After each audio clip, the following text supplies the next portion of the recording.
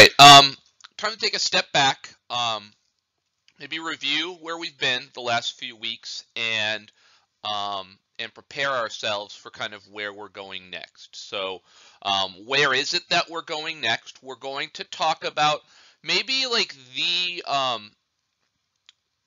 most widely used, perhaps most important type of model used to model time series type data, and that is what's referred to as an ARIMA model. ARIMA model is an acronym. It stands for Autoregressive Integrated Moving Average, right? Which sounds like a lot of gibberish, but as we start developing the model, I think it'll start to make a little bit more sense to us, kind of where this acronym is coming from. It's also sometimes referred to as a Box and Jenkins model, named after the people that invented or came up with this model. Right, our title slide says non-seasonal. To start with, we're going to keep it in a somewhat simplified context. We're not going to worry about seasonality. And right, probably not surprisingly, we will, of course, in a future week, I think probably 2 weeks from now, we'll talk about how to add seasonality into a Box Jenkins model or into an ARIMA model. So, right, recall, right, the very first week of class, we started off by trying to connect things to 512, right? And we also gave like an overview of just kind of like what is it that makes like a time series model, or rather, what is it that distinguishes the data to which we would apply a time series model from the data in which we would not. And the two kind of big things that we hit upon is we said that this data has a potential seasonality, right? This sort of seasonal repetition to our data. That's one thing that distinguishes time series data. The other thing is we said we might have dependency, right? That is, we might have some dependency in our data, right? In 512, we have the assumption of independence. That assumption is not realistic in a lot of situations where we're looking at observations over time.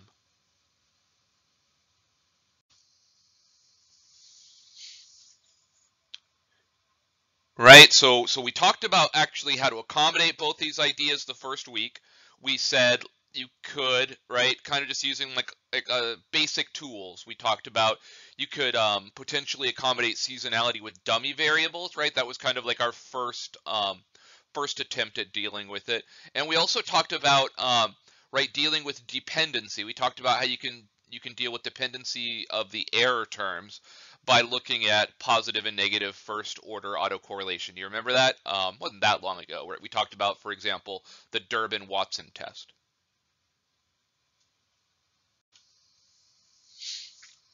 We went deeper into seasonality when we went to chapter 7, right? Chapter 7 was our seasonal decomposition models. So our seasonal decomposition models, right, we're hyper focused on this idea of modeling seasonality. How can we model it appropriately? How could we sort of remove it from our data set, which allows us to kind of smooth out our time series to allow us to determine, assess, and fit maybe some underlying global trends.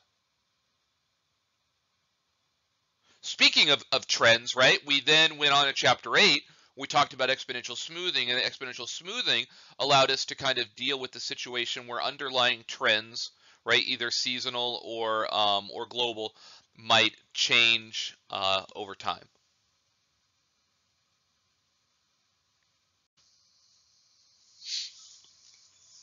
Now, moving forward, chapters 9 through 12, right, all of which are going to deal with ARIMA models, we're going to turn our attention back to trying to explicitly model situations where observations have dependency, right? We're going back to the idea because it makes sense to us when we're dealing with time series data that observations across time are dependent upon one another, right? The stock price today depends in some part to what the stock price was yesterday. The meerkat population today, right, depends in some way, probably quite strongly, on what the meerkat population was yesterday.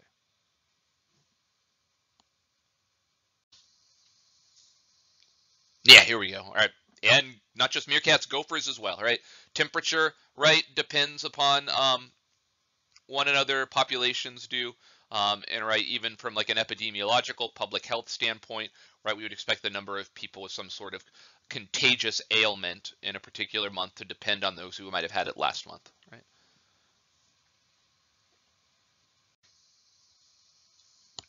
And more so, right? And we talked about this idea, I think, in our first week of class.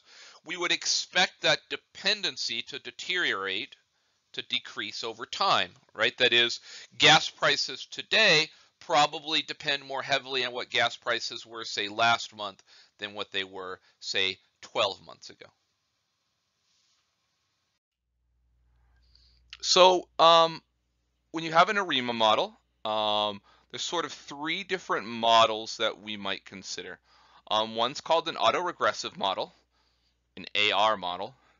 One's a moving average model, an MA model. So right there's kind of we're getting a sense of where this term ARIMA comes from, right? ARMA.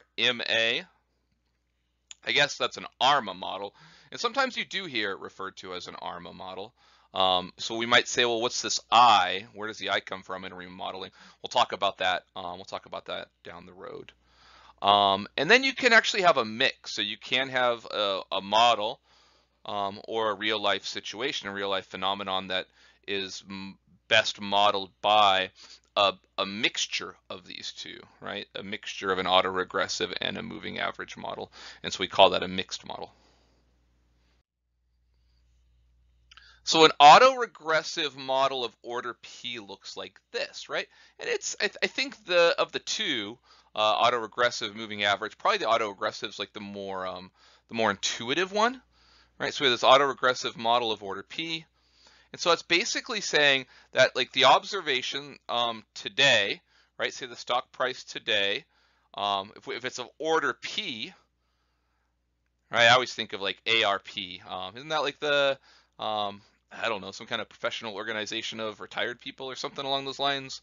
So yeah, so ARP, autoregressive order P. So the observation today depends on the observation yesterday and the day before that and the day before that, and we keep going to P time periods back, right? And of course that P could be any whole number or integer.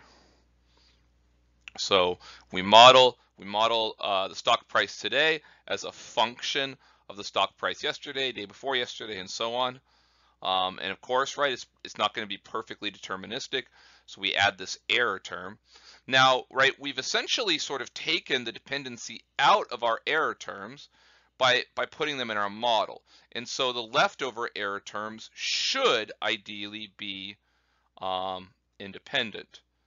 Now, again, we don't have enough time to really get into it, but one way you can test whether your model is sort of taking all of the dependency into account is to actually test to see whether those A's really are independent. But if you've modeled it correctly, they should be. If they're not independent, that's indicative of you modeling this thing incorrectly. So, I mean, this would be an autoregressive model of order 1, right? Pretty straightforward. Actually, it looks a lot like what? It looks a lot like our autocorrelation, right? Our first order autocorrelation. And that in that case, we were looking at errors, right? The error today is a function of the error yesterday. Here we're looking at the actual observation y's as being functions of previous observation y's. Right, and this would be an example of order 2. Right, so this is P equals 2. All right, nothing too profound there, just trying to write it out a little bit more explicitly. So yeah, so that covers an autoregressive model. A moving average model of order Q looks like this. So here we modeled the stock price at time t, not as a function of the observations, right? The stock prices yesterday, but the error terms of previous time periods. And this one feels like a little less intuitive. I think it is a little less intuitive. And it might also feel like very similar, right? Like, okay, well, isn't modeling it as like the errors of the time period yesterday kind of the same as modeling it based off like the actual observation from yesterday? And the answer is kind of yes and no. I mean, it's certainly right. It's obviously not exactly the same. Um, Now, is it sort of related? And the answer is yes. In fact, you can show that you could re-express a moving average model as an autoregressive model. You could re-express an autoregressive model as a moving average model. So sure, right? They are interrelated, absolutely. And again, if we had more depth, we can kind of explore this interrelatedness. But in practice, they're typically conceptualized as two distinct models. Now, right, whether we use pluses or minuses is a little bit arbitrary. I mean, most linear equations, the convention is to use pluses. Again, there is a rationale for kind of why we're using minuses instead of pluses in this case. But again, sadly, we don't have quite the time to get into it. So we'll just kind of take it in faith that the standard convention is to write these things as the coefficients in this term as minuses instead of pluses. Here's like a nice little so Chatfield's kind of like it's like a big name in the time series industry, the time series field. He writes a lot of books. I think actually R is maybe his kind of preferred programming language when it comes to time series. But he writes, right, moving average processes have been used in many areas, particularly econometrics. For example, economic indicators are affected by a variety of random events, right? So here we're looking at not as a function of previous indicators, but as a function of previous random events, right? These A's, not the Y's, such as strikes, government decisions, shortages of key materials, and so on. Such events will not only have an immediate effect, but may also affect economic indicators to a lesser extent in potentially several subsequent periods, right? So up to, I didn't emphasize this, but we use Q as the order of a moving average model, right? MAQ, so Q subsequent periods. All right, so again, I'll do an order 1, and right next slide will be an order 2. So just to kind of show you what it looks like this is Q equals 1, and this is Q equals 2, right? Easy enough. So when you're working with an ARIMA model, probably the single most important idea is this idea of something called stationarity. All of the methodologies for these models assumes that the y sub t are stationary. And really how well your model works is heavily dictated by whether or not you have this stationarity. Now, for a set of y's, for a set of observations to be stationary, they must have a common mean and a common variance.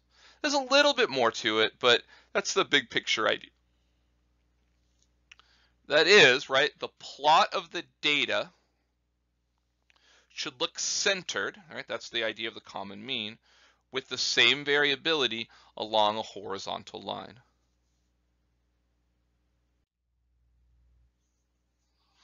Now, the reality is, right, very few time series look like a flat line with common variance. It's extremely rare that some kind of real life phenomenon is going to look like that. Which means what? It means that almost always we have to take something that is not stationary and make it stationary. And there's sort of two pieces to that, right? One is, how do I fix a non-constant mean? So non-constant means you have something that's like increasing, decreasing, right? Probably more realistically increasing at parts of your time series, decreasing at parts of your time series, but not flat. So how would I fix something like that? And the second thing we'll have to talk about is, well, what if the variance isn't constant? How do I fix that?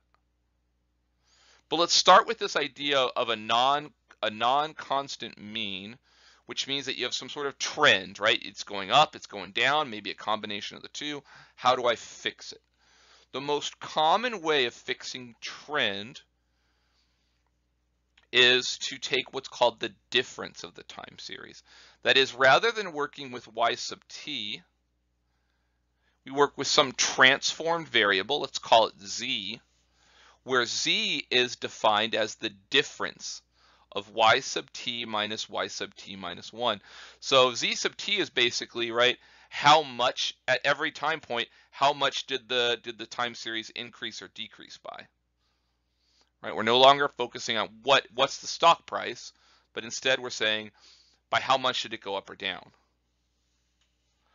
Often taking one difference will be just fine, but there are certain situations where it's not, and in that situation we might try doing a difference yet again, right, a second time.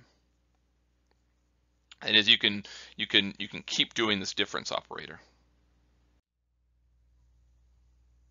Now it might seem like a little bit magical, like why does taking a difference of observations fix trend? You can actually see it relatively easily. So imagine that we have like a linear trend, right? That we have something, the y sub t is just this linear function of time. So non-constant mean, right? Like if that beta 1's positive, then, right, for large values of t, we expect y sub t to be larger. But what would it look like if I did y sub t minus y sub t minus 1? Well, I just plugged in that equation to both y sub t and y sub t minus 1. So what happens? Well, the beta knots cancel, agreed? And I probably, that's a mistake on my part, I probably should have put parentheses around the t minus 1, agreed? So I have beta 1 times t minus 1. I can distribute that beta 1 through, right? And that'll give me beta 1t minus beta 1. And then, right, I go back, I distribute a minus. So, right, look it through, but hopefully we could see that that plus beta 1t will cancel with a minus beta 1t. And all we'll be left with is just a beta 1. Pretty cool, right? So I can see very clearly how differencing, it's almost like taking a derivative a little bit, isn't it? Differencing, like basically, it ends up being like the derivative of that thing with respect to t is exactly what it ends up being, right? It ends up being just that beta 1. And then I'll leave it to you if you want to play around with it. If you want to actually draw what a quadratic equation, so I had a beta 2 t squared,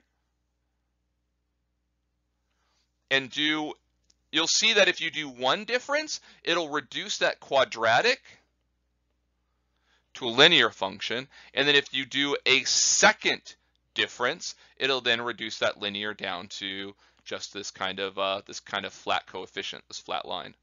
So again, kind of like derivatives, right? That is, I have to take two derivatives of a quadratic to kind of get rid of the t. Yeah, pretty cool function, I think. Now, what about variability? Well, we're actually used to fixing violations of variability. Harkens back to our 512 days.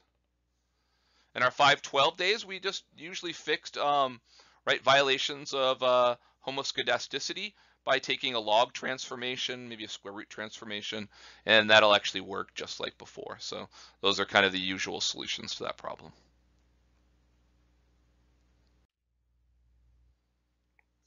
Okay, so given a data set or time series, there's now a number of things we would like to be able to test for. One is it's stationary. Two, is a moving average model appropriate? If so, what order, right? So first question is moving average appropriate? If it is, right, what's the appropriate Q? Second question is an autoregressive model appropriate? Right? If so, what's the appropriate order? What's the P? And then I guess we also have that thing, right, is a mixed model appropriate, but we'll talk more about that in a little bit. Now, different people approach the stationarity thing in different ways. Statisticians really seem to or tend to prefer just looking at the scatter plot of the y's. You look at the scatter plot of the y's, and you say, okay, does the scatter plot look like it's a flat line with a constant variance? Econometricians, right, tend to like p-values, tend to like statistical test.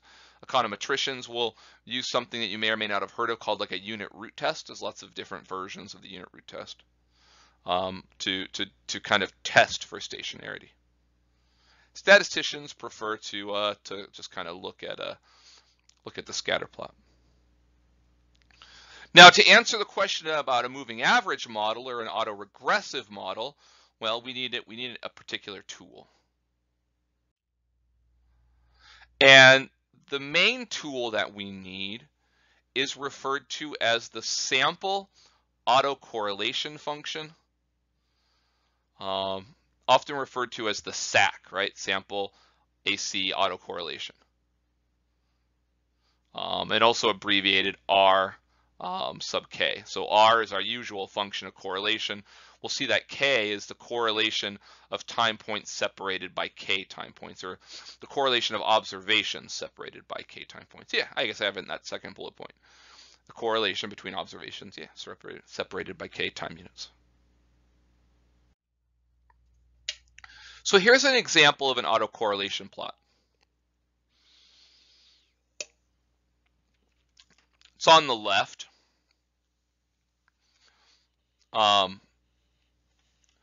So what is this thing? So first off, that bar. So first off, all of these are positive, but autocorrelations can be negative. So I mean, there's plenty of examples, right, where you have kind of some bars on the right-hand side. That is, some of these things are positive.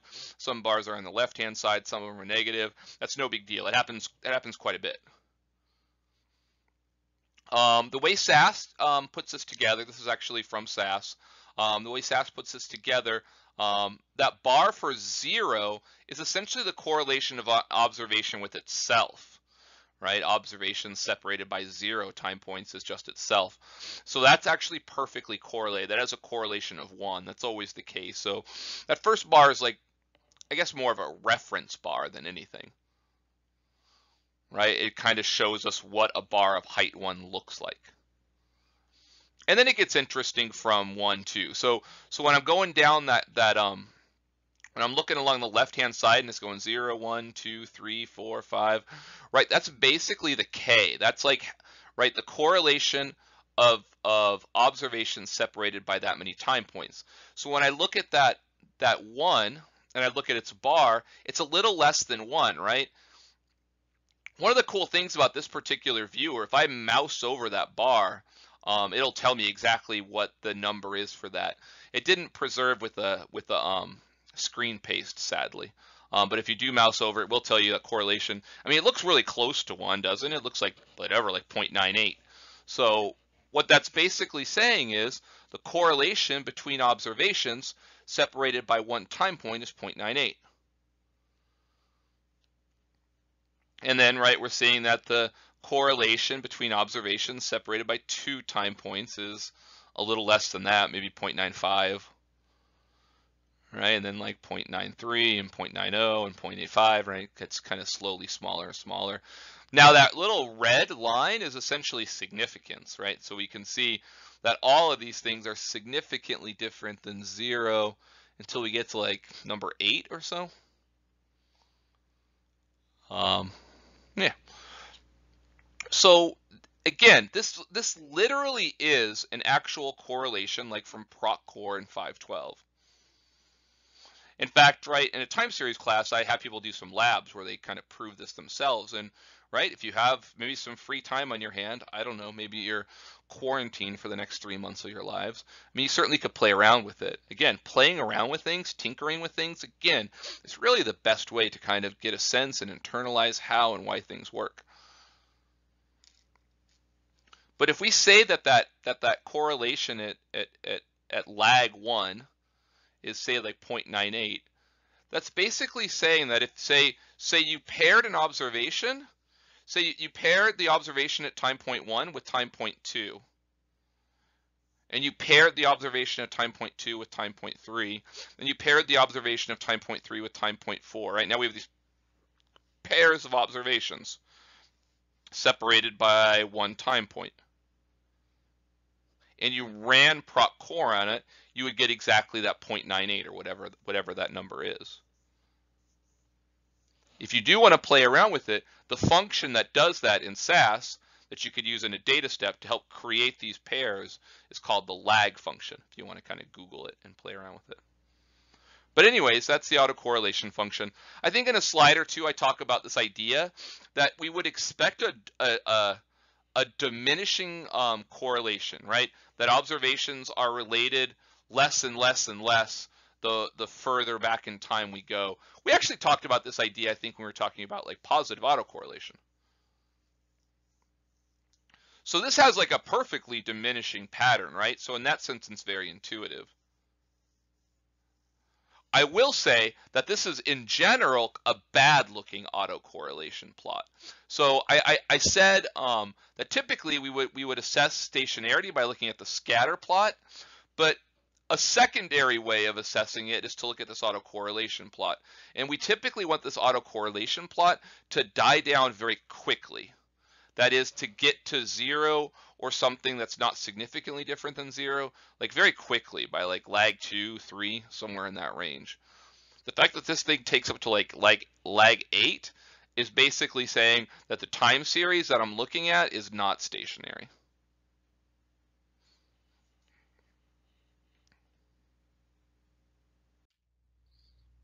Yeah.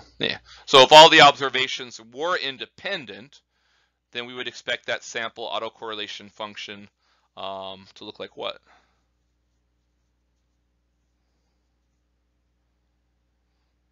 Yeah, exactly. We'd expect, and that's a typo, I guess. It shouldn't say autocorrelation function of the residuals. That's an autocorrelation function of the actual observations, not the residuals. I apologize for that typo. But we would expect that thing. We expect the autocorrelation function to basically just kind of be like just have bars of like roughly height 0, right? So kind of almost like having no bars at all. We would expect those autocorrelations to be 0, if in fact the observations are independent of one another. I mentioned this. Intuitively, we expect to see a deteriorating dependence among I don't know why I keep using that word residuals. Should be, say, amongst observations. This means that we expect to see a deteriorating sample autocorrelation function of the observations. Silly me. Don't know why I had residuals on my mind. And I mentioned that before, we did see a deteriorating pattern, but again, for a stationary time series, we expect to see that thing deteriorate far faster than what we saw in that graph before. Now, another tool that's used a lot is referred to as the sample partial autocorrelation function. You may or may not remember in 512, we did talk briefly about the idea of partial autocorrelation, right? It was the correlation equivalent to the partial F-test, which probably you remember maybe a little bit more vividly. Notation-wise, instead of R sub k, we call this R sub kk. And intuitively, it's the sample autocorrelation of observations separated by k time points with the effects of intervening observations eliminated, right? That was what partial autocorrelation was in 512, right? Partial autocorrelation was something like the correlation between a bear's weight and their length after controlling for, right, their neck girth, for example. And that's what we're doing here. We're just controlling for these intermediary time points. This is the same plot as before, just now I want to call your attention to, right, the leftmost plot is the autocorrelation plot. If you look at the middle one is called the partial autocorrelation plot, so we can see what those are, right? That has, right, again, it's always going to be 1 for that lag 0. And then we see it's very close to 1 for lag 1. Then it drops quite a bit for lag 2, and it's actually negative, so we have a negative autocorrelation, partial autocorrelation at lag 2. And then it looks like it's kind of more or less 0, doesn't it? Looks like it flatlines for pretty much the rest of the way. Nothing crosses that red line, so nothing's really significantly different than 0. So those are all we would think of as more or less 0. And the rightmost plot, I mean, I guess while we have it up on our screen, that inverse autocorrelation plot, it is used here and there, but not nearly as widely used as these first two. We're going to focus entirely on the autocorrelation and partial autocorrelation plots.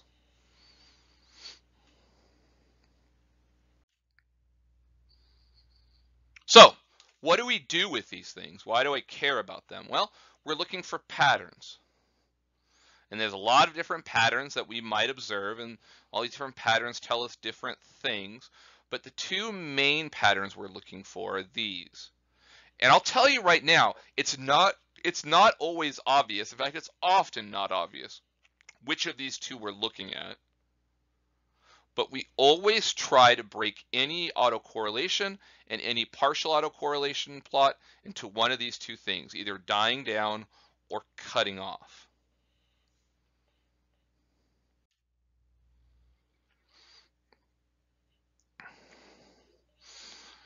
Right? So I actually have two examples right here in one slide. So, right, I mean, the autocorrelation plot is a very clear dying down pattern, right? It's a gradual reduction.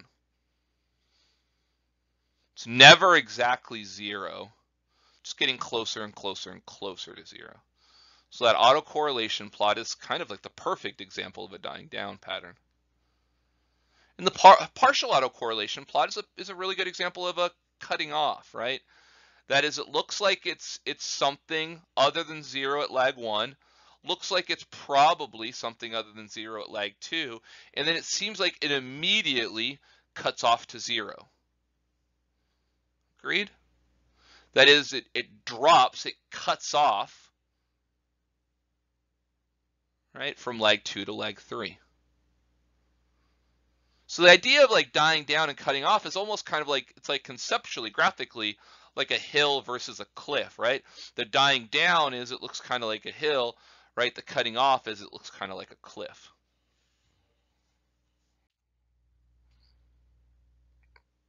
Yeah, so I mentioned this actually. So one way to test for stationarity is to look at the SAC. The faster the SAC dies down or cuts off, the stronger the evidence of stationarity.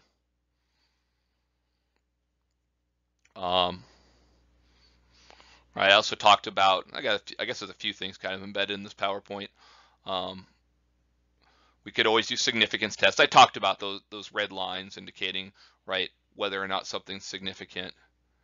And then also, right, anytime you're looking at these SACs or SPACs, right, those things go to like lag 20 or something, don't they? And so remember what it means for alpha to be 0.05, right? When you're looking at that red line and you're thinking of it as doing a significance test, right? An alpha of 0.05 is saying 5% of the time we falsely reject the null hypothesis. 5% of the time is 1 out of 20, right? So if I'm looking at like 20 different tests, if I'm looking at 20 different lags, I would, and none of them are significant, I would still expect to, right, have this kind of, this red herring, right, this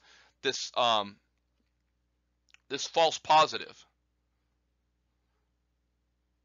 And you'll see that a lot, right? You'll see like a bunch of bars that are about 0, and then some like weird spike at lag 13. And it's tempting to say like, oh, that's interesting. Like what's going on at lag 13? But probably realistically what's going on is, well, I'm doing 20 tests. 1 out of 20 of them is going to be falsely significant. So that 13, like, there's no real reason to expect anything there. It's probably just a false positive.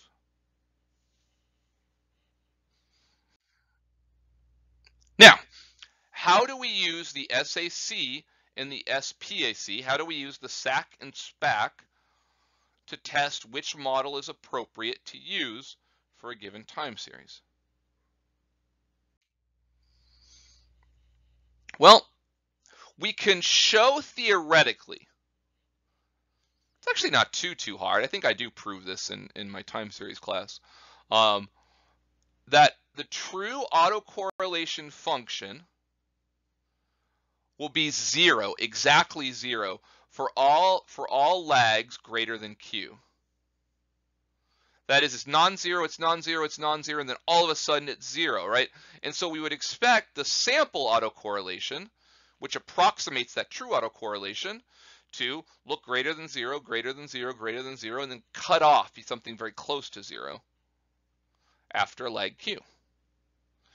You could also prove that the true partial autocorrelation actually just converges to zero, but never quite gets there, so, right, dies down. So a moving average model of order Q will have a sac that cuts off and a SPAC that dies down. We will see the autoregressive is the exact opposite of that. Right? An autoregressive model of order P cuts off after lag P, the SPAC cuts off after lag P, and the SAC dies down.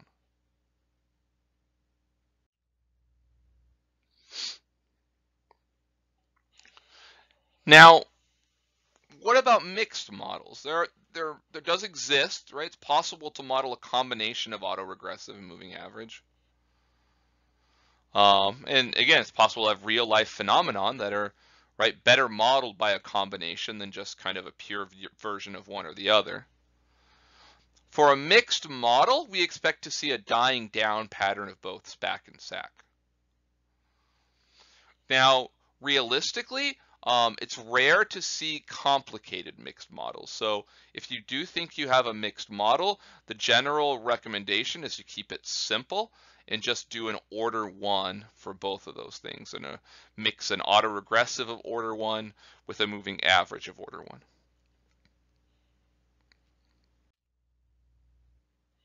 And then this is just what a mixed model looks like. So probably what you would expect, right?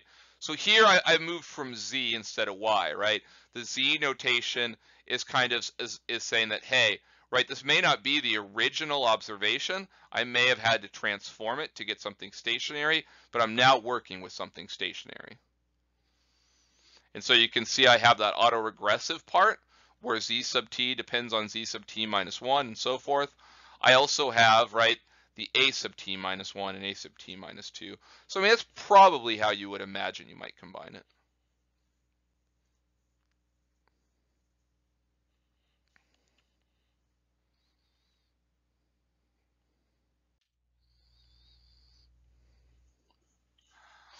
Now, what if I look at my SAC and my SPAC and it looks like they're both cutting off? And sadly, I will tell you, in most real life situations, to be honest, even a lot of fake data sets, you look at the SAC and the SPAC and it looks like they're both cutting off. It turns out that there are no theoretical models in which that happens. So even though your sample version may look like that, it's just like a little bit of noise. And maybe just one's dying down very fast. But the reality is you can't have a model in which SAC and SPAC both cut off. So if it looks like that's what's happening, then that just means one is dying down quickly. And so what you basically do is you say, okay, of the two, which one seems like it's cutting off the most? Which one is cutting off the most abruptly? I'm going to say that's the one that's cutting off, and then by default, the other one is dying down.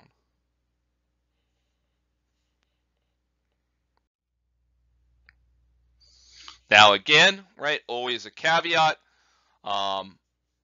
Anytime we do transformations, and we will very often do transformations when we're doing ARIMA modeling, again, it's very rare that your original data set, the original thing that you're modeling, is stationary. It's almost impossible. So almost always you have to do some type of transforming to get stationarity, which means that you want to reverse those transformations before you do any forecasting.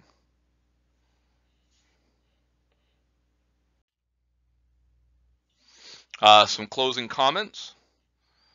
A commonly used rule of thumb is that at least 50 observations should be observed to use an ARIMA model. So you want at least 50 observations to build a good ARIMA model.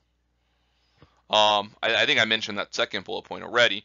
The success of an ARIMA model is heavily dictated by how well stationarity is achieved. Because of that, ARIMA models are not always ideal for complicated trends. That is, right, if you have like a time series with like a really crazy complex looking pattern, it might be hard to get that stationarity. You might need some other type of modeling. Those types of things where you have very complicated trends. I know I just mentioned it super briefly, but if you ever run into that situation, maybe Google exponential smoothing model, and that works well in those types of situations. All right, so this wraps up the lecture. I actually have a supplementary PowerPoint where I walk you through an example, right? I haven't done any examples in here. So there's a second PowerPoint for you to go through at some point. It does occur to me, I never said what the question on our final would be. So I don't know, maybe a good question for the final would be something like what is like the most important thing? What's like the most important assumptions, or what's the most important thing that you need to have for an ARIMA model to work well, right? And that would be stationarity. That would be a pretty straightforward question for the final, wouldn't it? All right, let's wrap this thing up, and then I'll go ahead and start narrating our example.